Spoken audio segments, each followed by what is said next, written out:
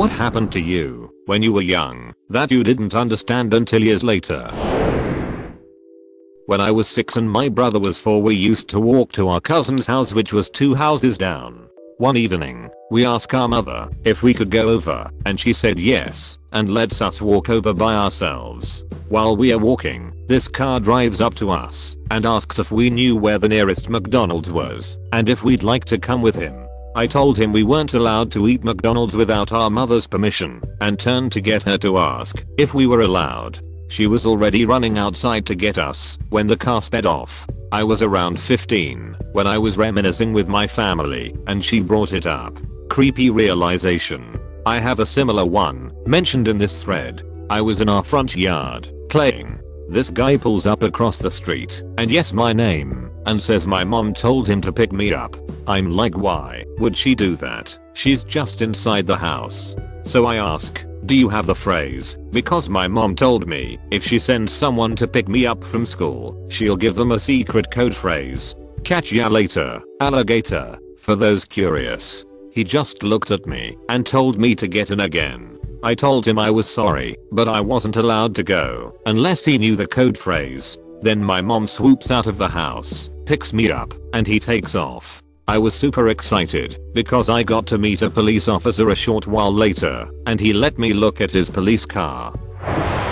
Dad used to have a shop in the basement where he would work on things in the evening. He used to smoke while he was down there, and I wasn't allowed to be in the shop because smoke is bad for kids. I used to sneak down cupboard style sometimes, and he'd catch me and shoo me out, all while laughing and smiling. The smoke smelled different than regular smoke, but I was little and didn't think much of it. Years later, when I first, knowingly, smell pot, I instantly recognized the smell. Dad used to smoke pot in the basement every night. This really reminds me of something too. It wasn't someone we knew, I think, just a stranger on the street, but one day I asked one of my parents what weird kind of cigarette that person was smoking, and they said it was a herbal cigarette. It was several years later, well after I'd been taught about weed, that I suddenly put 2 and 2 together. That's actually a clever response. I was about 5-6 years old in a Calder store, New England. My mom and I were on the 2nd floor, and I was a couple of steps behind her. I thought I saw her go down the escalator, so I did too to catch up. I couldn't find her. I looked around for a while fruitlessly. I was eventually approached by a lady who looked to be about 40 in a brown leather jacket. She asked if I was lost. She said she was a police officer and that my mom was outside. She led me toward the front entrance as my mom called for me from the 2nd floor. I went to my mom. Unless I remembered some details incorrectly, I think I was about to get kidnapped. This fact occurred to me when I was about 20. I just thought, how nobody in this thread actually got kidnapped. Then I realized it would be irrelevant to the question and they probably wouldn't be able to tell anyone. I was kidnapped. By accident. And only for about 10 minutes. I got in the wrong car in a parking lot, looked just like my mom's, and the lady didn't notice I was lying down in the backseat until I popped up and said, "You're not mommy." I was 5 or 6. My mom was talking to someone in the grocery store, and I was bored. It was 1981, and everyone knew everyone where I lived. The lady almost crashed the car and drove like a madwoman back to the store, maybe 3 blocks. My mom and half the store clerks were walking around the parking lot yelling my name. I don't remember a whole lot, but no one called the cops. The lady and my mom nervously laughed about it, and my mom didn't let me out of her sight for about 6 months, which I found incredibly annoying.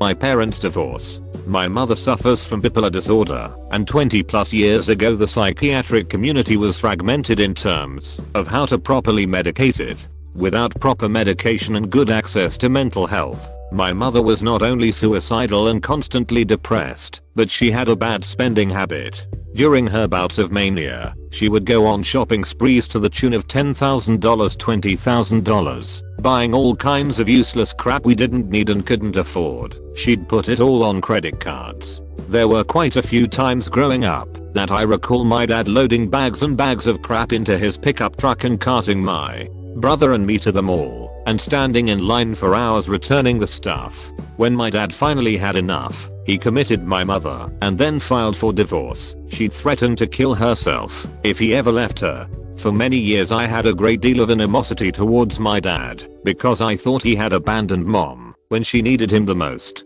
He did everything in his power to try and help her, not that she didn't want the help, but nobody he took her to could get her on the right medication. I was well into my 20s before realizing he made the decision he thought was best for me and my brother, though he made a lot of mistakes on his own too. I guess I came to the understanding that my dad didn't want to take the chance that my mother's illness would cause irreparable damage to us. Oh ho yeah, he definitely did the right thing by not subjecting you guys to her erratic behavior.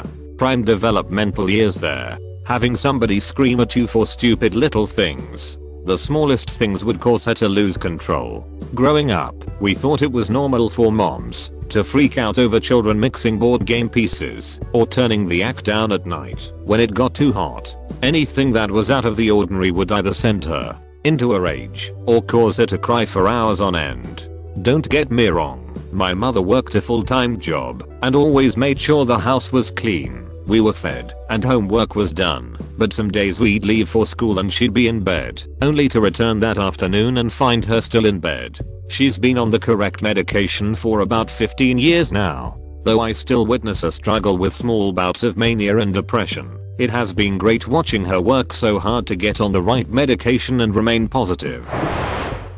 The bullying at elementary school. I couldn't wrap my young brain around it at the time. Why are these crapheads so mean to me every day? I realize now that either they just didn't know any better and didn't realize the weight of their actions, or their lives at home were fricked. I had an incident like this in the first grade. I was standing in line after recess and a kid wanted my spot since I was in the front. He shoved me into a brick wall to our right and took my spot. I didn't want to become a target, so I shoved him and got into line. The teacher watching recess runs up screaming at me. I try to explain, but I'm a child and wasn't great with phrasing yet. I got 3 words out and she yelled louder, "Are you talking back to me?" She then had me stand against the wall and came and got me later and took me to my homeroom. No one would listen to me or hear my side of it. This kind of thing happened to me 4 years at my elementary school. I think it has to do with me being timid in some situations.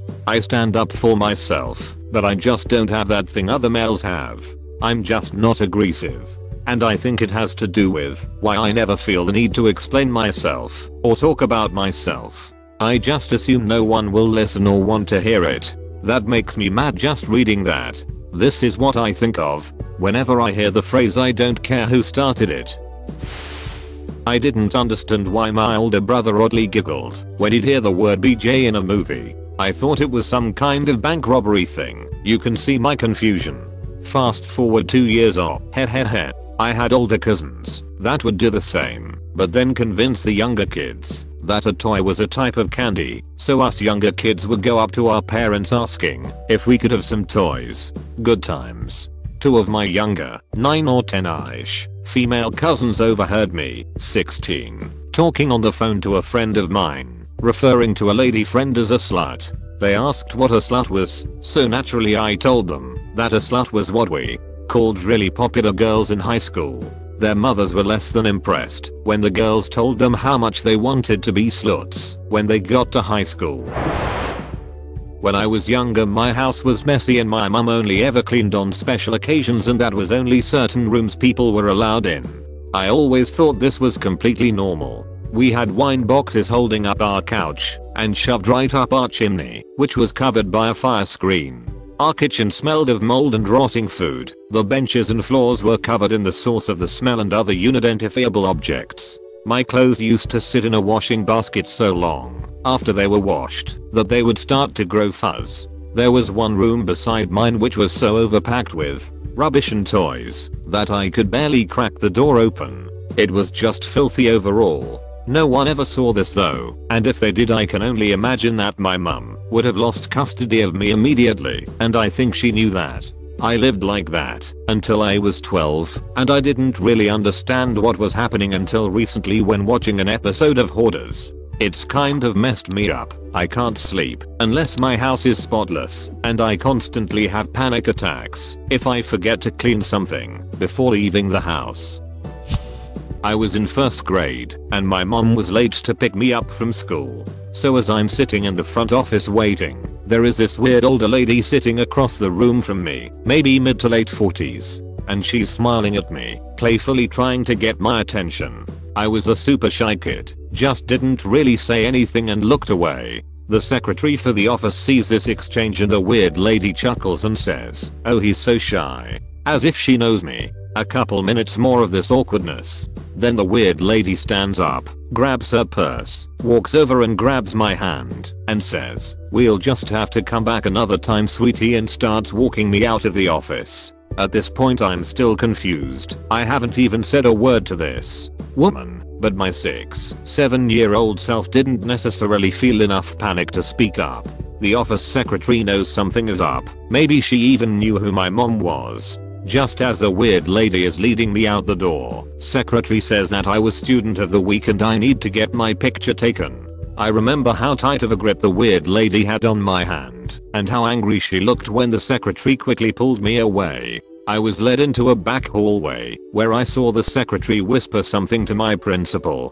I still remember the look on his face too. I now recognize that look as a mixture of anger, but relief. Anyway, woman had escaped from a low security mental facility and was off her meds. Drove to the most remote elementary school she could find in the Phoenix area to escape into the desert with me apparently. I didn't have an understanding of that day's events until years later. TL. Doctor almost kidnapped from my school by a mental woman when I was 6.